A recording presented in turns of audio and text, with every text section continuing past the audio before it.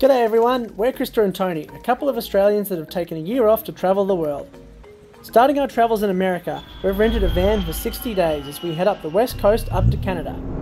In this episode, we drive through Yellowstone National Park, showing you where to camp and where the best geysers are in the park.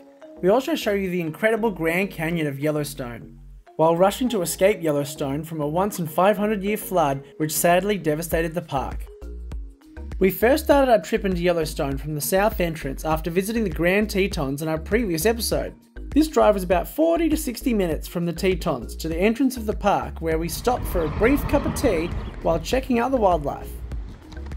This is where we saw a beaver just casually floating past, along with a small fox crossing the road, with zero fox given.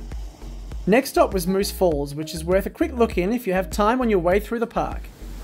This waterfall is bigger than it looks, and it's an easy 2-minute walk from the road. Remember though, this is bear country, so carry bear spray at all times. Can't see any bears, can't see any moose, just a waterfall. Because Yellowstone is so massive, taking about 2.5 hours to drive from one section of the park to the other, I split it into 3 different sections. The incredible deep blue geysers in the west, and the mud volcanoes and Yellowstone Grand Canyon in the east, then Mammoth Hot Springs to the north. We started our trip to the west because we knew this would be the best day weather-wise, which is where you find the world-famous Old Faithful Geyser and Grand Prismatic Spring.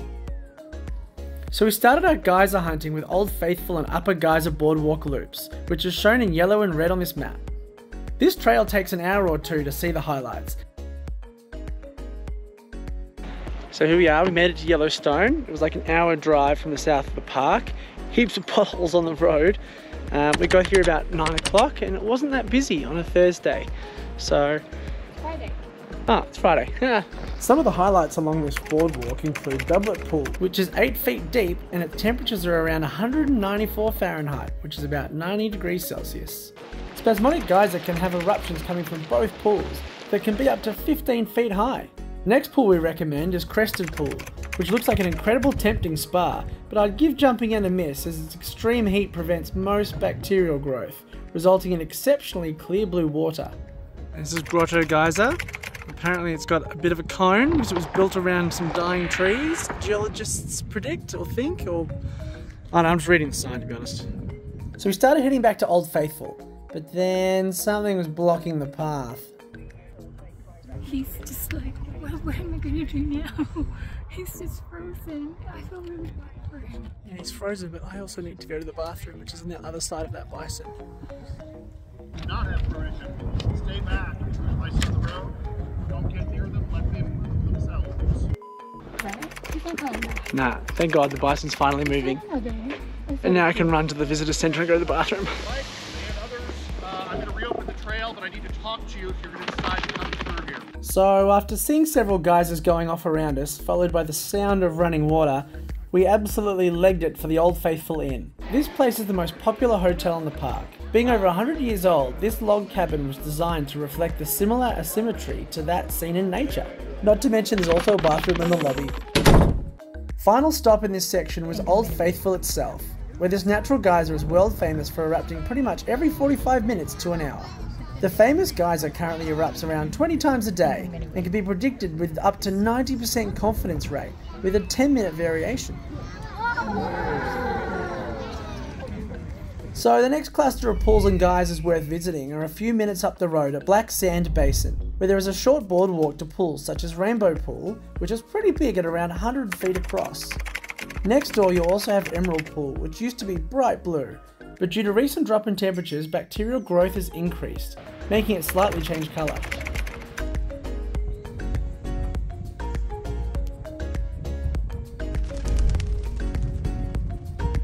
So, as I'm a geology expert and I just read the sign in front of us, this is the old Caldera Rim, where 500,000 years ago a big massive volcano erupted and created Yellowstone National Park.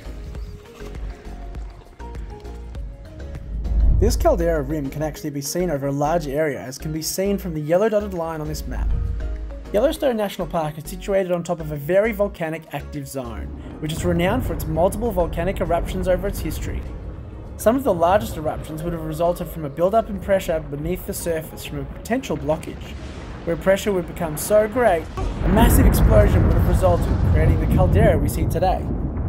This is actually pretty well depicted in the apocalypse movie 2012, with Yellowstone's supervolcano blowing its lid.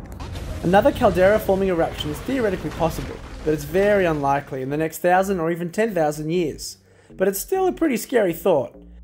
So after we checked out the surrounding caldera, we headed north for Grand Prismatic Spring. However, as it was in the middle of the day when the park's at its busiest, we couldn't find a parking spot. So we just continued on to check out the Fountain Paint Pot Trail. This includes Celestine Pool, which is infamous for an incident involving a man diving into the boiling pool in an attempt to save a dog named Moosey that escaped his leash, which sadly didn't turn out well for either of them. Next door is the deep blue Silex Spring, which is named for the large amount of silica found in and around the pool.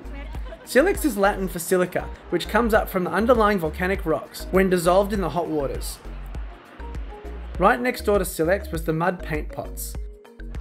This one's called Fountain Paint Pots, which is pretty cool. Little mud bath. So these mud pots, apparently it's quite new. There used to be a parking lot just over there where there's some old concrete. And then an artist decided to paint Yellowstone, and then they left all their paint stuff behind, and then this happened. I don't think that's what... This geological feature was actually created by heat-loving bacteria called thermophiles. You gonna get in? These thermophiles thrive on gases emitted by the underground vent, creating sulfuric acid as a byproduct, which then dissolves the surrounding rock and turns it into mud. 2 seconds away is another mud pool known as Red Spouter, which was formed as a direct result of the 1959 Hebgen Lake earthquake, where this vent opened up, swallowing some of the nearby footpath and parkland. So once we checked out all the mud pots, we then boosted back to the car and drove to Firehole Lake Loop to find a good spot for lunch. We quickly checked out the blue pool of Firehole Spring, then stopped for lunch at Lava Lake, where Krista had a small nap overlooking the warm vents. Around 3 PM the park started to quieten down, so we decided to head back to Grand Prismatic Spring and try our luck. So we just pulled over because we've just seen bison everywhere. They're so close to the road you can just go and take photos of them and say hello. Look at them, they're losing their winter coat. Yeah. I feel like they have like fluffy heads like this. Look. Can you see it? A bit more to the left. Where's my left? Is this left? Yay! Touching the bison! Bison are starting to recover from the 1800s when their populations were absolutely decimated. They were killed by the millions to the point that in 1901 there were only 25 wild bison left in Yellowstone. In 1902, a bison restoration program was put in place by Congress, where they have since recovered to around 4,500 that you can see in Yellowstone today.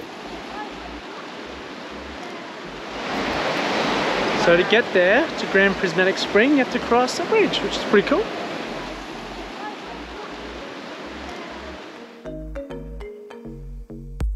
Excelsior Geyser Crater is a huge crater that constantly discharges more than 15,000 litres of water per minute into the Firehole River. Just past the Blue Man Group, straight out of Vegas.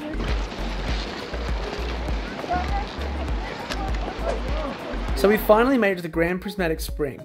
It's the largest hot spring in the United States and the 3rd largest in the world. And with the boardwalk you can walk right up to it. But to be honest, because it's so big, the best way to see it is from above. Check out this aerial footage found on the Smithsonian Channel, where you can see its beautiful colours, with the deep blue colours in the middle with temperatures above boiling point, to the yellow-brown algal mats which are cooler in temperature. The best way to see this spring is from elevated heights, but drones were banned in the park after a German tourist flew his craft into the geyser back in 2014. So the best vantage point is from either helicopter ride or from Grand Prismatic Spring Overlook. To get to this overlook, you have to hike 1.6 miles return along the Fairy Falls Trail.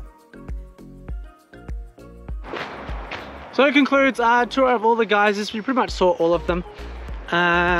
Things we learned today, getting here early was the key because we avoided all the rush, which was pretty good. And then middle of the day, lunchtime, it's best to just find a spot, sit there for a couple of hours and have like a nice long lunch because it's just chaos in the middle of the day. And then, what time is it now? Nearly 5. Yeah. But people are starting to leave now, so that's... Oh, I'm climbing a hill. Oh. And you can see bisons everywhere. There's bison everywhere, which is pretty cool. And everyone starts to leave about 5 o'clock, and the sun doesn't set till like 9. So you've got a bit of time to see the park still, especially if you're staying in one of the campgrounds within Yellowstone, which we are. And make sure you book in advance, because everything's booked out. So we headed back to the van and started the drive back to our campsite for the night at Bridge Bay Campground. There are no free campsites in Yellowstone, so if you want a free site, you'll have to drive a fair distance out of the park to any nearby free BLM site, which I wouldn't recommend as you'll waste heaps of time and fuel driving in and out of the park. Campsites within the park are managed by both the National Park Service and by Yellowstone National Park lodges, with all the combined campsites shown on the map. To check out what can be booked in advance and what is available, check out the links in the video description below.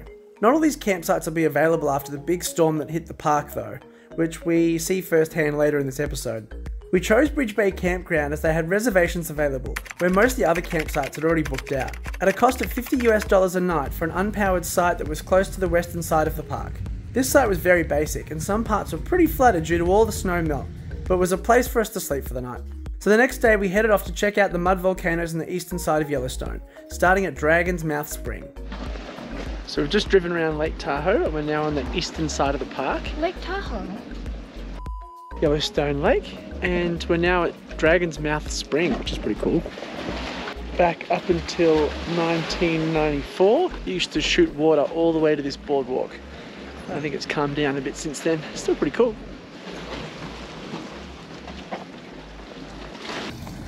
And here is the mud volcano. It smells like sulfur and is pretty gross. Next stop was the Grand Canyon of Yellowstone. This massive canyon, carved out by the Yellowstone River, is over 1,200 feet deep. So what is this? The Grand Canyon of Yellowstone. That's right. And that is Yellowstone Falls. I'm freezing. As we went to check out one of the many overlooks, we saw the weather started to take a really bad turn. We were supposed to spend another night in the park so we could take our time exploring. But after checking the weather report, we heard that a massive storm front was headed our way. As a result, we took the scenic northern road through the mountains and passed by Mammoth Hot Springs, where there was a lot of traffic also trying to leave the park. We luckily escaped just as the storm front hit. Those that didn't escape the park were trapped, as many of the roads we had just driven along were washed away by the once-in-500-year flood that hit the park. This combination of torrential rainfall combined with a large level of snowmelt caused many of the rivers to overflow and caused infrastructure to fail. We absolutely loved Yellowstone Park, and it was so sad to hear about all the damage that occurred once we escaped. Good news is the park is now reopened after all that devastating flooding, and they're currently repairing a lot of the damaged infrastructure. If you do plan on visiting Yellowstone, make sure you check the conditions of the roads and the camps on the National Park's website. And most importantly, check the weather. Thanks for watching this episode, everyone. We'll catch you in the next one. And don't forget, it helps our channel a lot if you subscribe and like. Bling.